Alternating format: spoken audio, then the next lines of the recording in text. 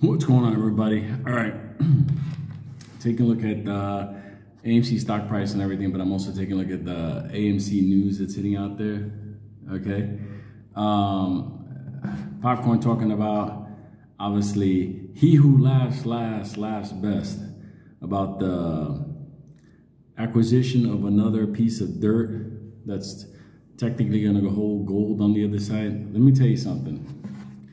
All I can say is, like, this motherfucker, that's an arch supervillain. Like, for real. Like, here's my thing. Like, AMC, like, had positive earnings, stocks went down, pumping up a little bit, but at the end of the day, he's talking about, first he was talking sports, now he's talking the Hycroft mine. And people are telling me, like, do you think the mine can help AMC? I'm like, look, everything associated with this stock is related to the devil. Not the devil, you know, my devil, not him.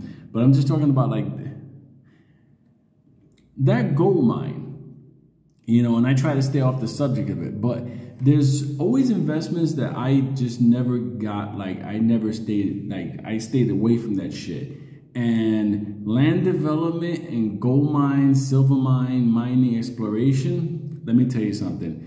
If you ever want to see some type of Fugazi type fucking scheme and investment, you're looking at, under this dirt, there's billions of money, like that type of shit.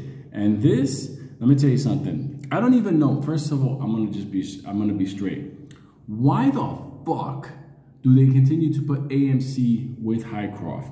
Okay, at the end of the day, that is the biggest fucking jinx on us.